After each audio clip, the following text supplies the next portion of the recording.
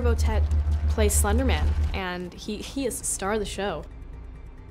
This character is everything totally covered, so I was using my body. I have a quality that allows me to make extremely weird movements, and I can express the regular things, but a little bit more creepy, special, different way, and this is amazing for Slender Man. You need somebody who's really going to be able to create character with their movement, with their bodies, and there's nobody really better than Javier.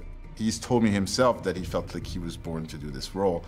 Javier is so talented with his body. He's playing this monster, this awful character, and he's so sweet. And then as he goes down. It's so nice when you meet someone so sweet who's playing such a creepy character. I think everybody can speak a lot about Slender Man because everybody can have a different opinion and sensation about what it is. He's different for everybody. Like, he's Slender Man. He's a figure in the woods, and he's kind of this mystical creature, but he sort of targets your weaknesses and kind of gets in your brain.